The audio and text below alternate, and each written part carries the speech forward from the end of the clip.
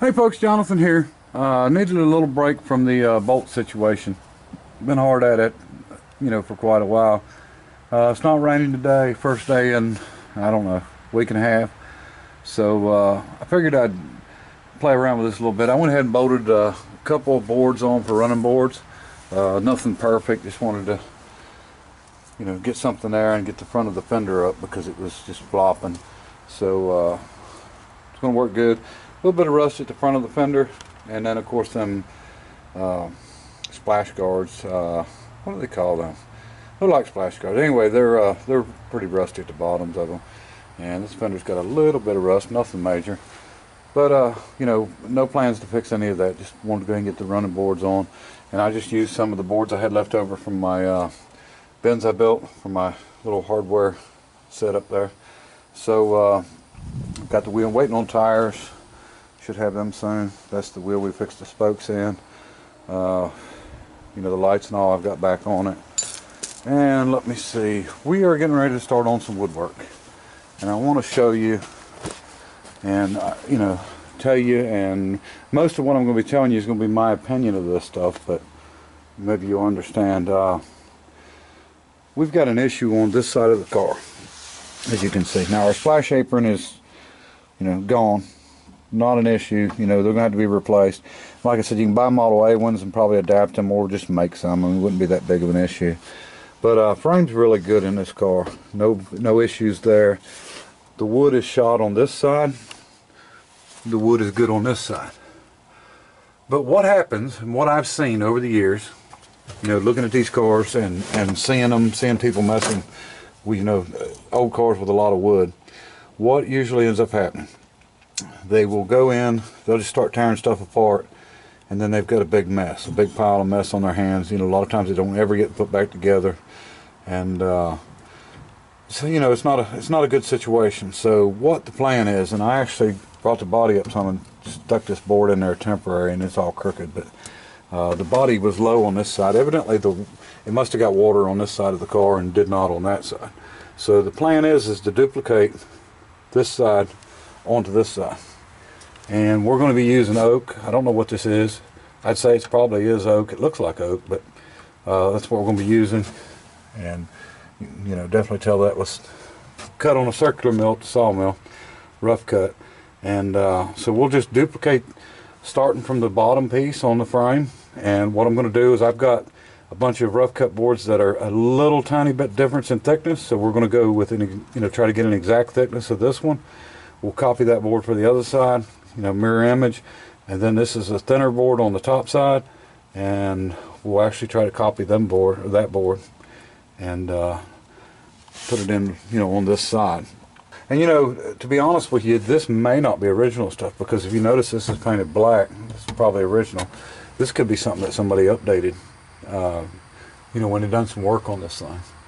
So it's really hard to say, but they may have replaced this side and didn't replace this side, and that's just the way it goes. But this car was, I'm guessing, probably a running driving car in the early 80s or maybe in the 70s or something like that. But because if you see the way this goes together, it just don't quite look right. And this is painted black, so this may be original, and then everything up here is not. But I don't want to do a lot back here because our VIN number tag's back here. And I don't know what your laws are there in your state, but in North Carolina, I can't alter, take off. I'm not even supposed to take this off here. So we're not going to take it off, even though the board's got a little bit of rot back here on the corner. We're going to leave it. We'll work around it. Hopefully the rot won't, well, it's not going to really affect anything there. A lot of the screws, as you can see, of course, they're flathead screws, and I've got absolutely plenty of them, but they're just rusted. So we'll pre-drill, on some of these holes and maybe go with just a little bit bigger size. And screws are definitely not an issue, especially flathead screws. And we can go back with brass, really, if we want to. And they would never rust again.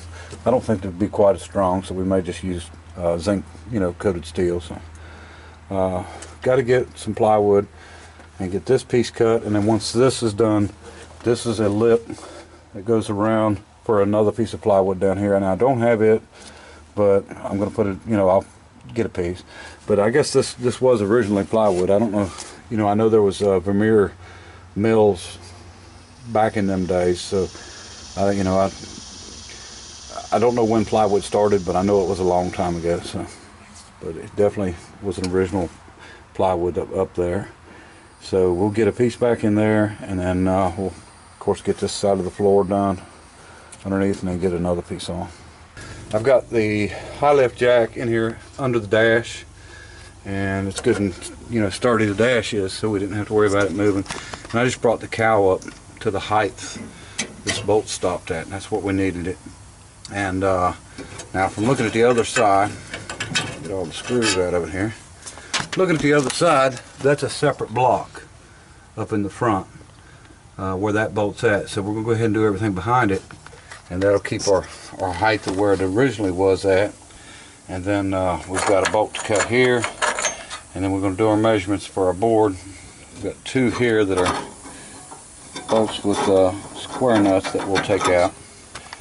But we're going to cut our board the size that we need it, and we'll bring it back probably to back here, because it looks like that one stops back here. So we'll make one full length board back to there, and then we'll try to start getting it screwed and bolted in. It's going to fit under this lip. We'll have to get everything cleaned up. We'll try to find something else to put on top of this frame. I think I've got some stuff that we can put on there. It looks like they just had, I don't know what this is, sort of like belt material for an old flat belt or something like that.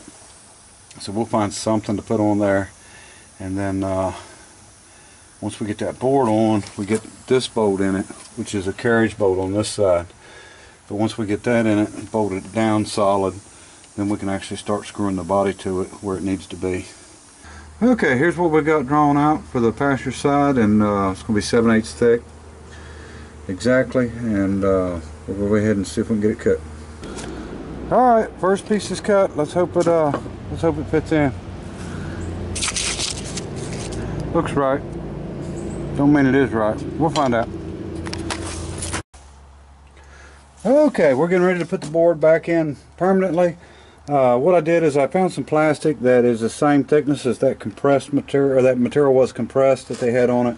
It was like almost like a tire material or an old belt material. So this is what I've got. This is what we're using. And what I've done is drilled the holes in it for where there's rivets in the frame, so it'll still come out flat and straight. So we're going to get the boards in there permanent and see what it looks like. Alright, there you go. We've got the front blocks in, we've got the lower board in, we've got the upper board on.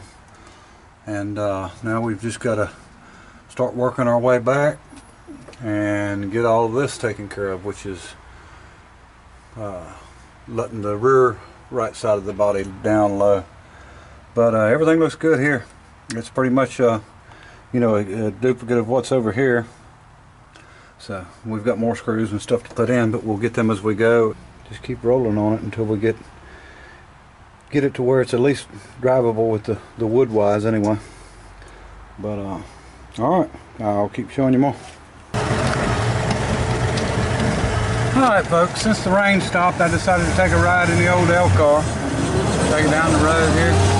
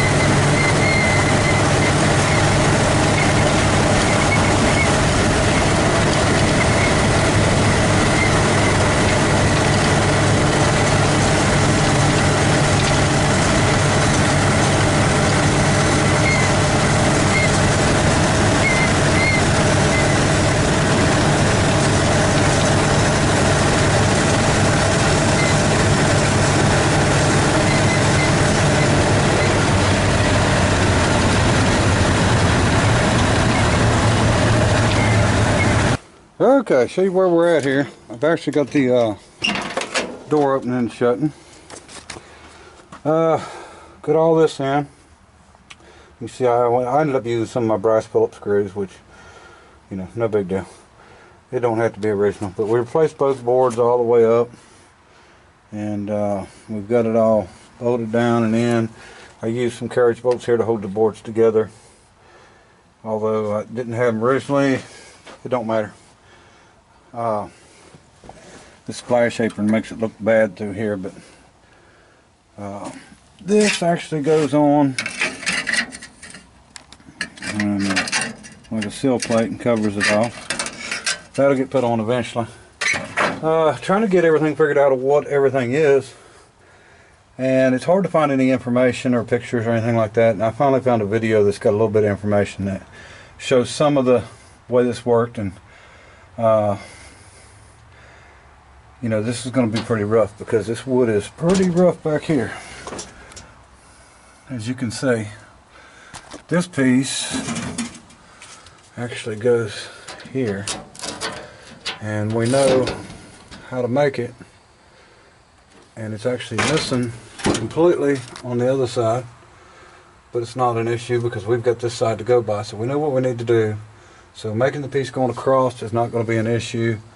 From the looks of it, it must have had some notches in it for this one to go, and then this one probably come on down, and so we'll get it figured out. I've got enough pieces and parts of the wood to figure out what was what and what needs to be done. Now this sheet metal, it just, you know, most of it's flat. It's got a little bit of a roll in it. You know, this has got a roll around it, but it's basically just a sheet, and it just nailed on, and then your vinyl and stuff goes over top of it. So we can actually replace it or use what we've got. We can cut pieces just like it. It wouldn't, you know, that's not hard to do, and it's just thin stuff. So I mean, I can bend that by hand. It's not even an issue. Trunk wise, I've got wood to make back there. I'm probably going to be using plywood on the floor, and then we're going to replace this board. You can see it's rotted, and it just screws down in under the seat. We'll get it in, and I'd love to replace this one, but the serial number tag's on it. Still need to make the front and cut out a piece for that, you know, with the shifter and the brake and all. That won't be that big of an issue, and we may do that in two pieces because it's so long, and we want to make it where we can put it in and out. So I need 3/4 plywood. But anyway, we're moving right along on it. I've got the door opening and shutting just fine over here. I've also got the body lines lined up and got the door opening and shutting over there. The only problem is as you can see, I've got wedges in there. Evidently over the years it had sunk down a little bit, so we're going to get and shim that up. We'll probably use some of that plastic, and we'll shim that up and re-screw. Well, it wasn't even screwed down, but it sunk into the wood, it looks like, and that's what messed our body lines up. The door wasn't opening and shutting right, so it's right now, and I'll show you that. I don't have an outside handle for this. I thought I did, but I don't, so I've got to come up with one. You can see the body lines on this side, how good they are, and just use the inside latch. And this side's really nice, opens up really good, and you know, like I said, the wood's pretty good on this side. I can replace this top piece if I want, but like I said, I don't want to replace the serial number piece. And here is a prime example of what I'm talking about. This board actually looked good on the outside, but as soon as I started messing with it, it's just falling apart. I can't even get it out. I did get the top section of it out, a strip about that big for a pattern. So between that and a little bit of measuring, we can get that piece remade. I think these slats are okay. I think they've been replaced, so we'll get it slid up in there, and then we'll be able to get the mounts back in it. This one's rotted down to here. It is solid after that. I don't know whether I'll remake it or cut and actually butt up to it and then put some plate on it. You know, we're not trying to get back 100% original. Worst part's going to be where this this tilt is for the windshield. Trying to get the piece back in and get cut out for it, because I don't know how exactly. I know that's the vacuum line running through for the windshield wipers. So it's terrible, but you know, You can't let it overwhelm you or scare you or worry you. Just jump in and do it. You know, if they could do it back then, we can do it now. Okay, we've got it all out of there. It looks like this is going to be 3 pieces. There's going to be one small piece that goes on top. It fits up inside. It's going to be a flat one here, and then another one stacked on it. They're going to come out and curve around. Now, I am going to pull this vinyl back and all, so I can go through the top and get all this back in there like it needs to be. But, you know, my goal is here is not to move much stuff around until we get, you know, get what we want and get what we need.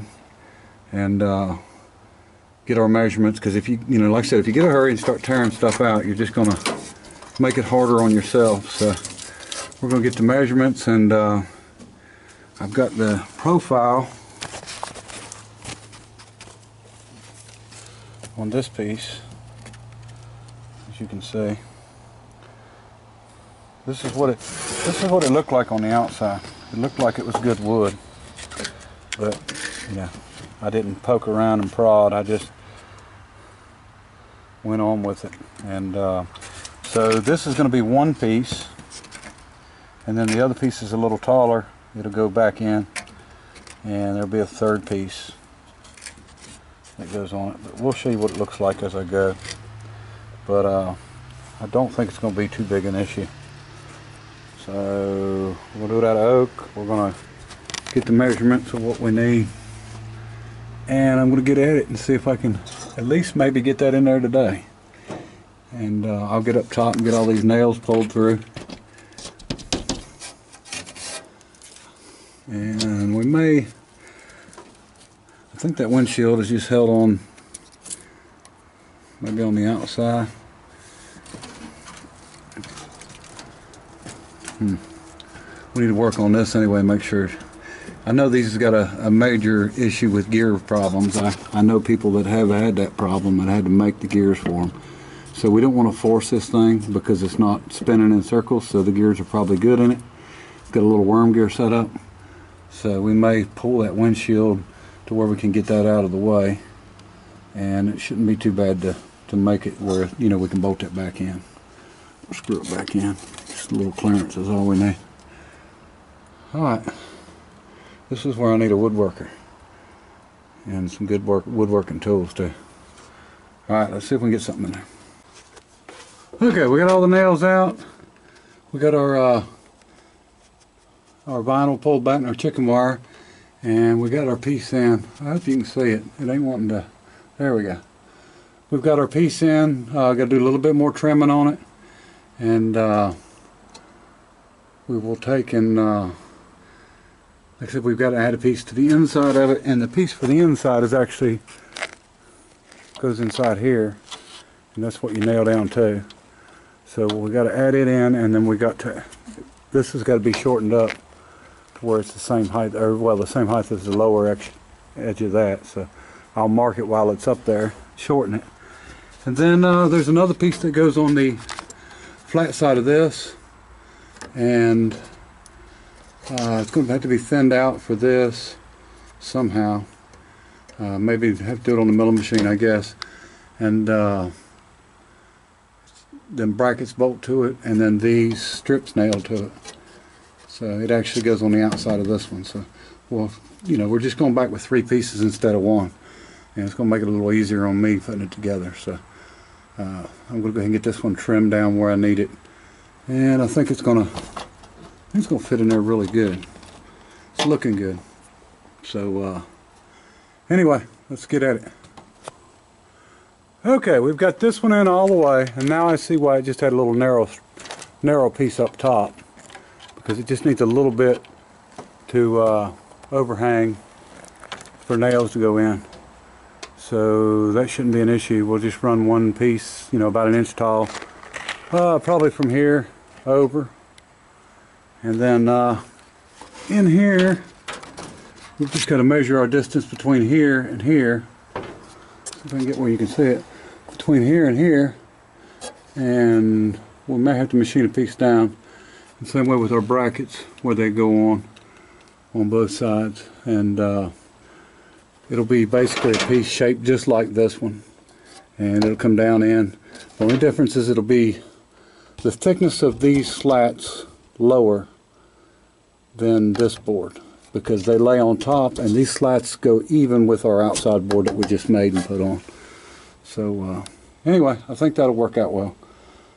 It'd be nice if we had good fresh rough cut. You know, it would look a lot better, but you know, it's sort of gonna keep the car looking old like that for sure. But you know, the wood's weathered a little bit, but you know, there's nothing wrong with it. So we'll get at the other piece now. All right. Okay, folks, we've got both pieces in, and I don't know if you can see or not. Let me get to where you can see it here. One on the back side, the 1/4 inch lower. I've been doing a lot of filming because it's going to get dark on me. But there you go. You see these slats fit right on top, and they're even with this one. So coming along. We'll get everything screwed in, bolted in, everything we need to do here, and then we'll keep moving on. Maybe get these 2 side pieces and get the brackets on. So I'm going to have to pre-drill most of these screw holes, of course, because this is oak, but it'll work out. Alright, I appreciate everybody watching, and I think I'm going to have to call it a night, and we'll get back on this thing and try to get all the wood knocked out. It's coming right along though. It's not that bad of a job. It's just figuring it out. Once you get it figured out and what goes where and all that good stuff, it's not bad to do.